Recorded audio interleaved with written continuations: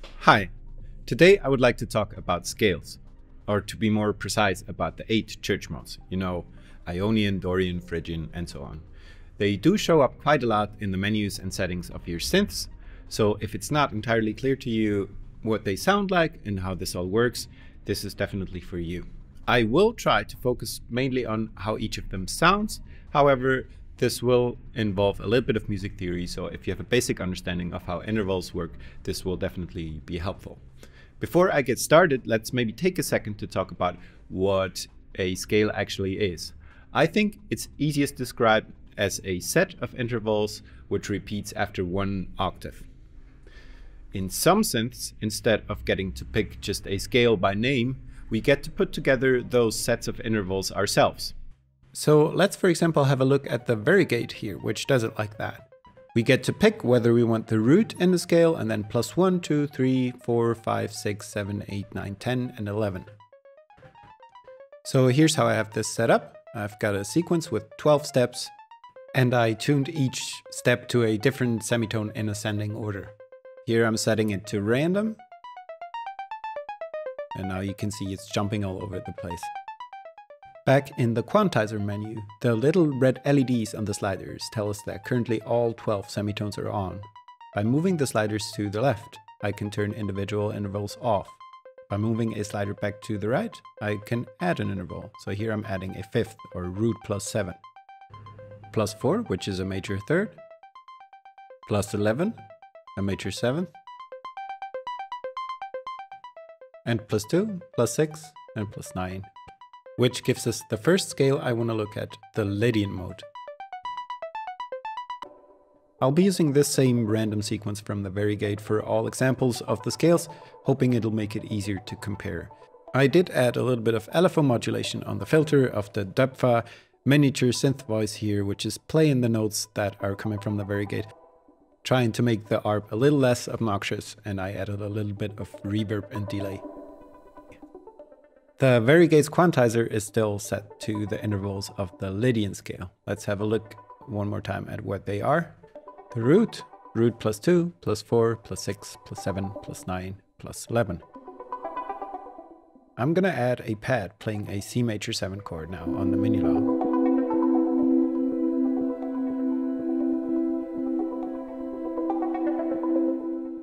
This way we can hear how the notes of the scale sound in relation to the chord.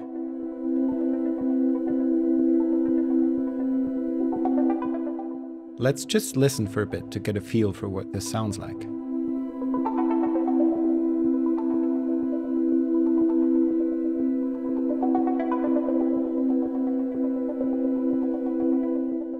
I'm gonna add a bass note to make the root note more obvious.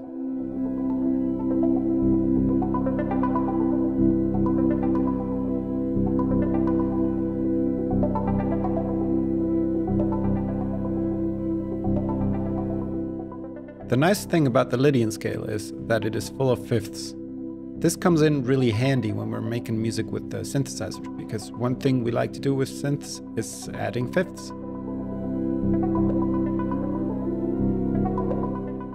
I'm doing just that here, tuning oscillator 2 to a fifth.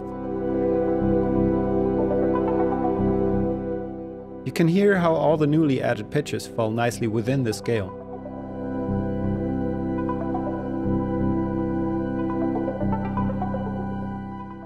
Depending on the oscillator mix, the bass chord or the upper structure chord takes priority.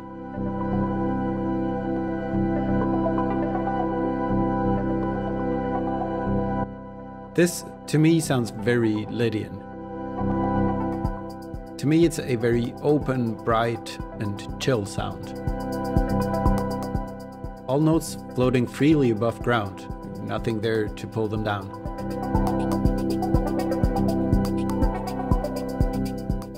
I'm gonna improvise a little bit on top of this. Note how all of the notes work nicely on top of this. None of them seem to be asking for a quick resolution. This is because the Lydian mode consists just of a bunch of fifths. If I start with the root note and keep stacking fifths, I get all the notes of the Lydian mode. Here's what it looks like on the piano with all the notes within one octave.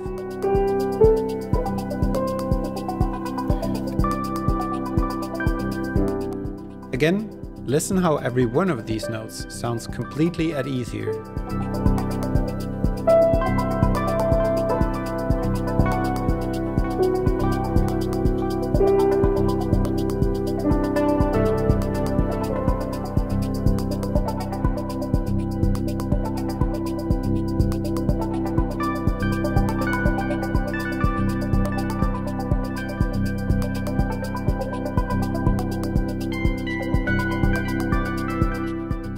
So yeah, this is Lydian. I hope this gives you a good feel for the very relaxed character the Lydian mode most often has.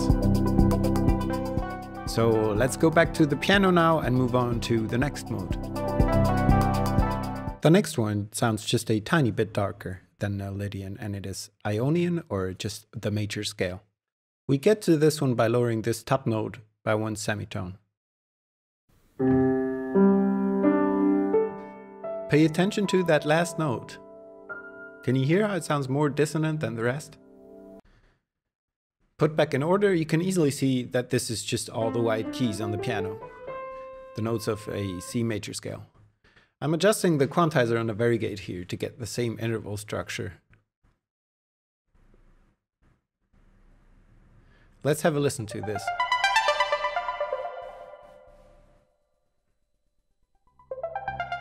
I'm using a slightly different bass pattern here, but still only consisting of root notes. The Ionian mode, in my opinion, has the least character of them all. I guess this is due to the fact that we're just so used to hearing it. To me, it's best characterized as sounding normal and a bit bland. Yet, it sounds quite different from the Lydian scale we heard before.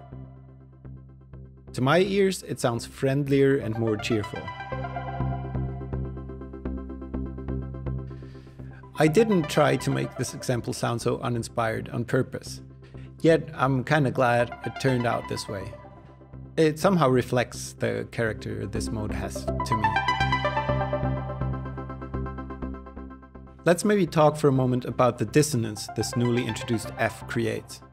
Its source is mainly the minor second it creates with the E, which is part of the C major chord. These kinds of intervals we sometimes also call avoid notes. Listen to how the F really wants to be resolved to an E.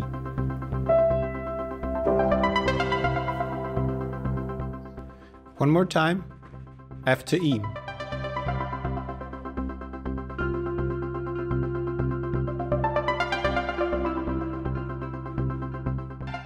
It is, however, always fine as a passing note.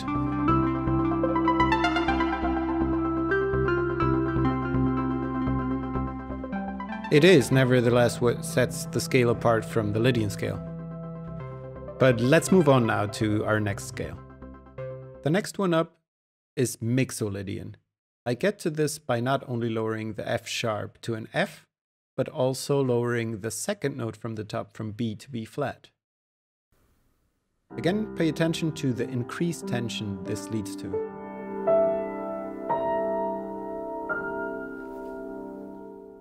Let's squeeze all the notes back into one octave.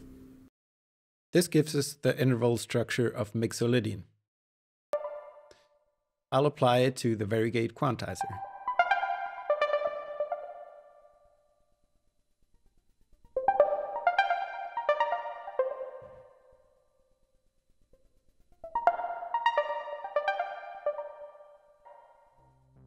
I'm adding again a root note bass and a pad thing up top. I chose a sequence of duophonic voicings here instead of a static chord. The characteristic note here is the B flat, so let's hear it right away.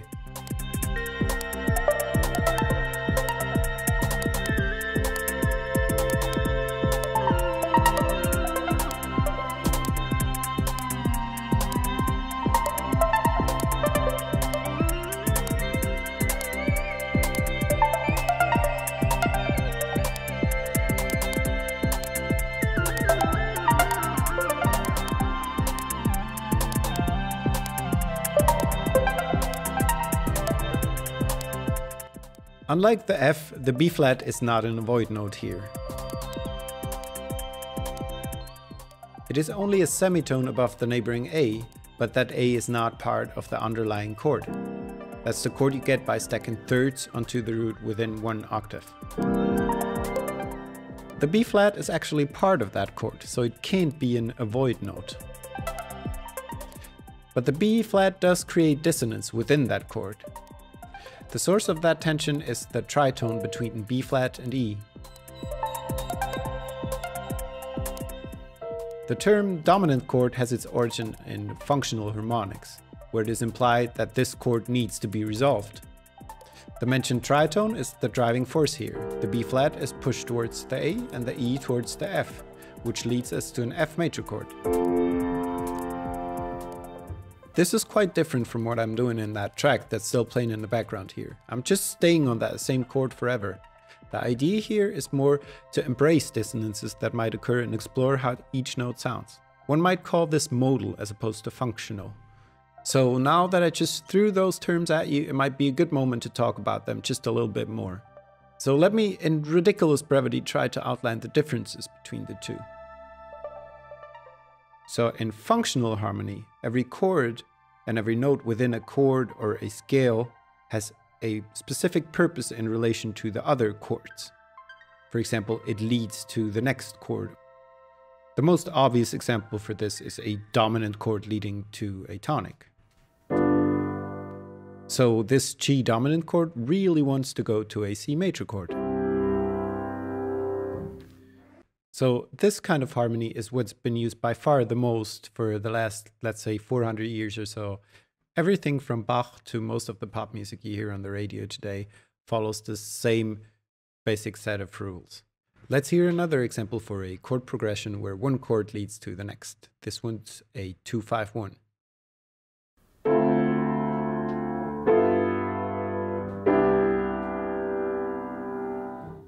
Same thing applies to melodies. The notes within a scale also lead from one chord to another.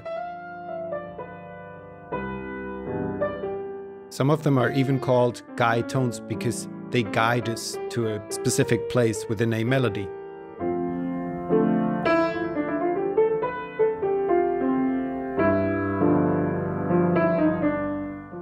And then it leads to the one. Modal music is different in the sense that each chord and each scale stands more on its own. It doesn't necessarily lead anywhere. Oftentimes, we only have one chord for an entire piece, and the focus is on how each note sounds in relation to that chord or to the root.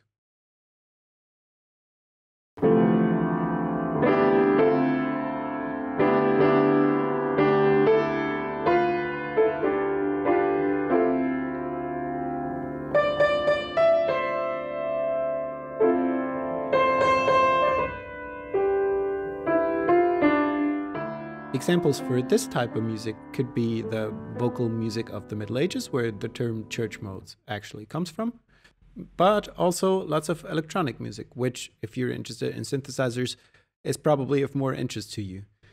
In a lot of electronic music, we come across tracks that only use one chord or one bass note and stay on it for a long time, so that definitely falls in the modal category. But enough of that, let's move on to the next scale. The next mode is the first minor mode, Dorian. I'm going through the same steps again. I'm lowering the next note, E to E flat. Let's listen to our new set of fifths.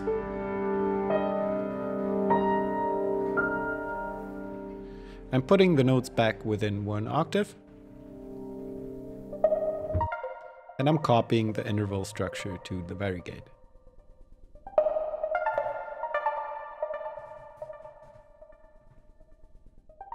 Here's the root note played by the analog keys. And a sequence of chord inversions of the corresponding minor seventh chord. Occasionally there's a 9 in there.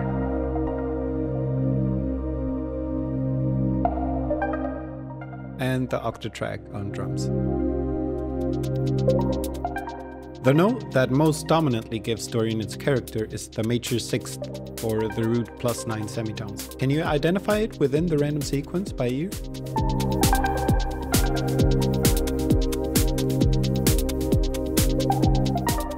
Here's what it sounds like.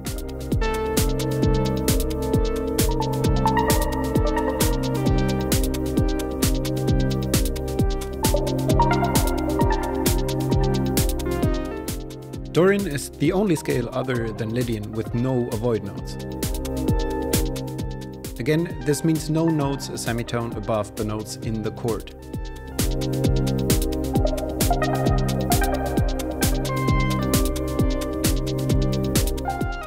You can rest on all the notes comfortably without the need to resolve anything.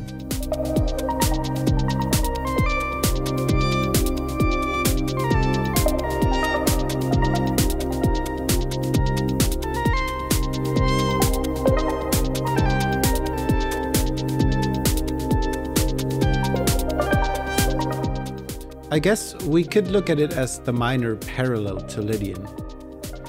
To me at least, they sound related and similarly open. But the underlying chord here is a minor 7th chord.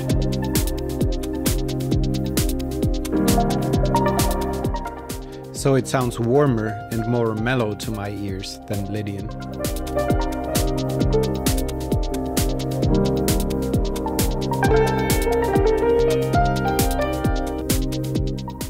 Let's do some more ear training. Try to listen for the 6th note of the mode.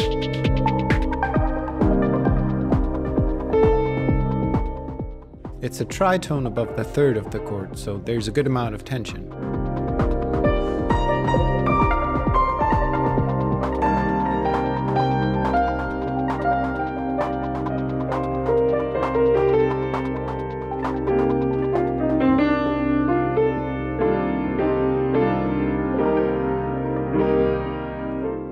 So this is Dorian. It might just be the most popular one for modal music.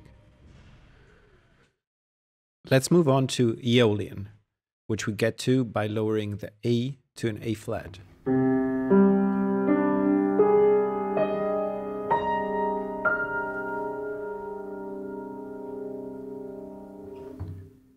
Let's have a look at its interval structure in close position. This one's often also called natural minor. Let's apply it to the variegate.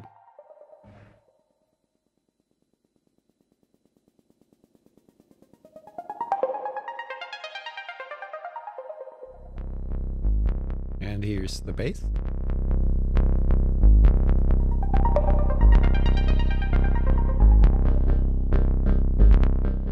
I added some short chord stabs on the mini log here with just a minor chord. On the lights above the keys here, you can see that for the bass line this time I did not only use the root but also the minor 6th, which is the characteristic note of Aeolian. Octatrack on drums again. We can easily hear that the more notes we lower, the darker things start to sound. The A flat here again is an avoid note because it's only one semitone above the 5th. Sounds quite dissonant. Again, as a passing note, it's absolutely fine.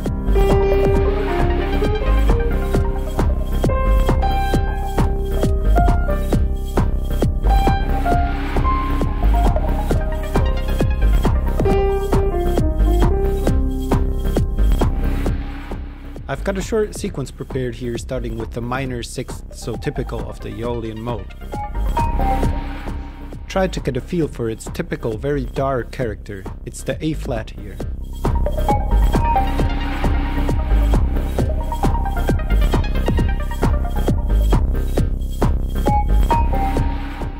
I'm gonna go through all the other notes of the Aeolian mode. Pay attention to how they all have a slightly different character.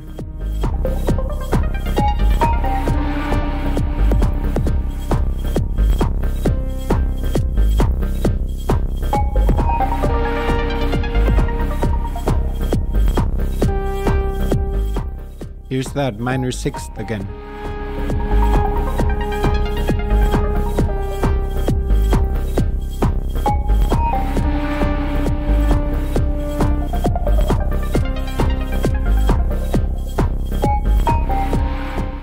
Next, I'm lowering the D to a D flat.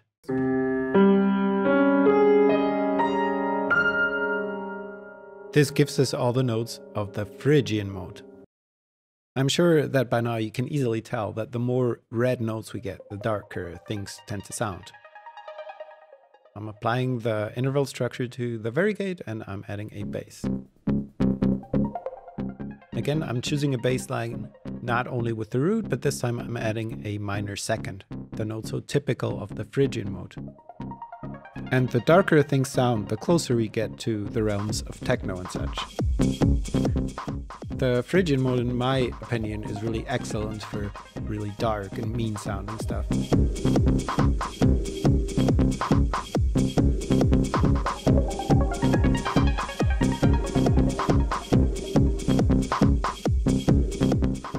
Again, I'm adding a little sequence featuring the most important notes of Phrygian.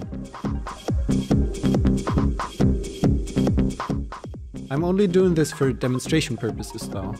In my opinion, the more dissonant a scale gets, the less room it leaves to fill tracks with lots of different melodies and stuff, and it's oftentimes better to just stick to a bass line and maybe one little melody element.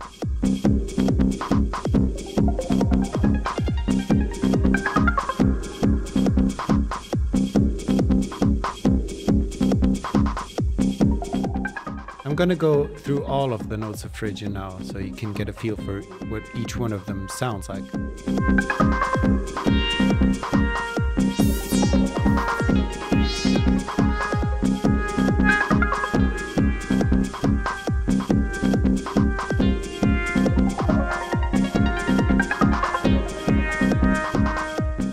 And the minor second.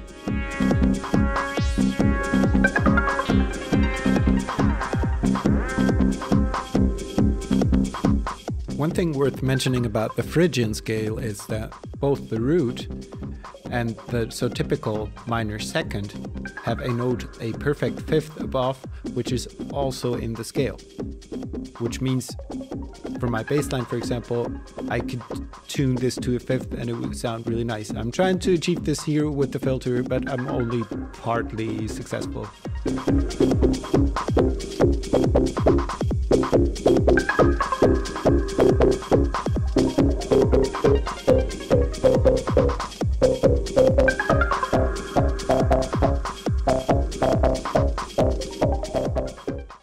So we already arrived at the last of the 8 modes, which is Locrian.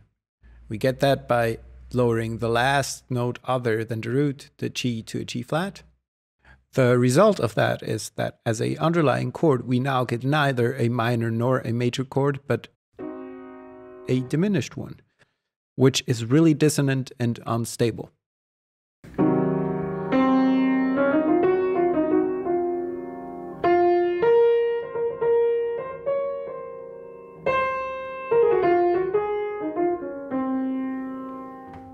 I think I've never made any music in the Locrian mode, but I think this is as good an occasion as any to give this a try. So here's the variegate ARP.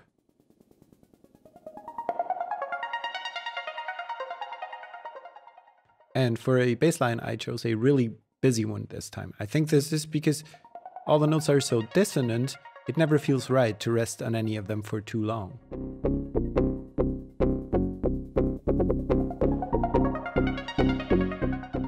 Look at the lights above the keys again, and you can see that the bass line uses the root, the minor second, the minor seventh, and the diminished fifth. On the mini log here, I've got this one chord stab playing a diminished chord.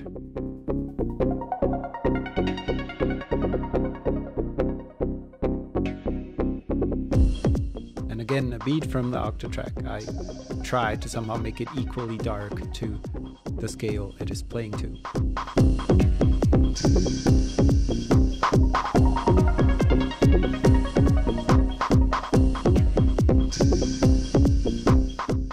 And again, I added a little sequence on top. I tried a couple of different things here, but all the counterpoint attempts just resulted in a complete mess, so I just doubled parts of the bass line a couple of octaves above.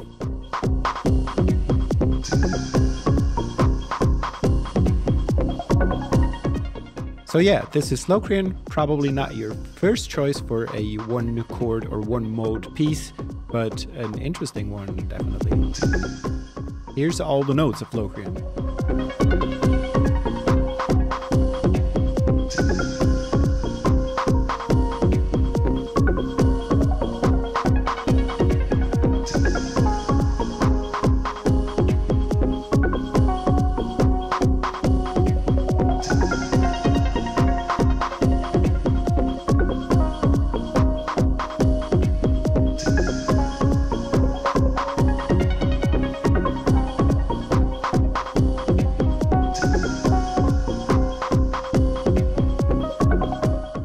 Since this is the last one, here's an overview over all the scales we went through.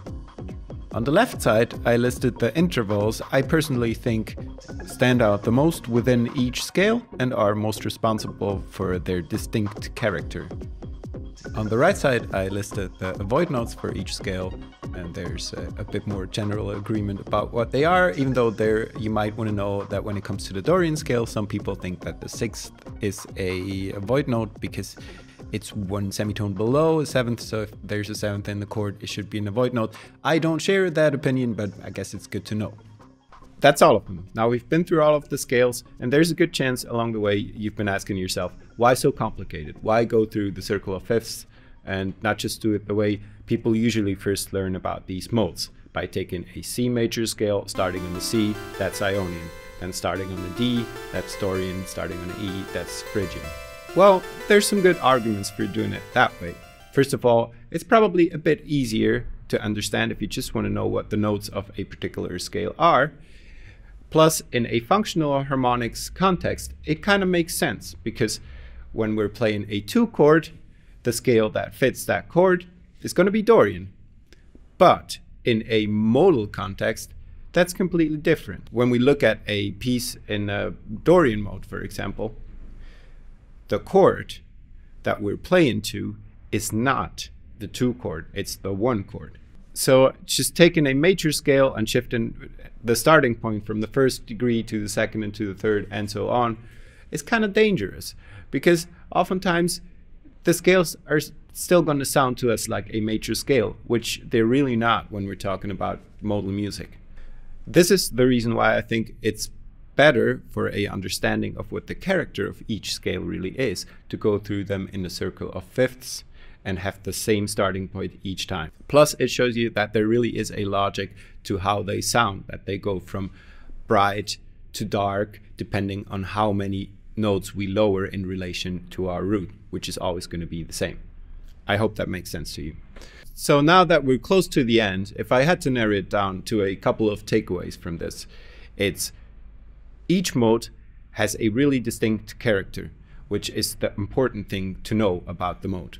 There's a logic to why the modes sound brighter or darker, and we can easily see that when we arrange them in a circle of fifths. Lastly, I want to mention that with all things music theory, it's just a tool to help you maybe solve a problem or two, or to communicate with others. But at the end of the day, just playing a note and seeing if it feels right is the best way to go. If it feels right, it's probably the right one. If it doesn't, probably not.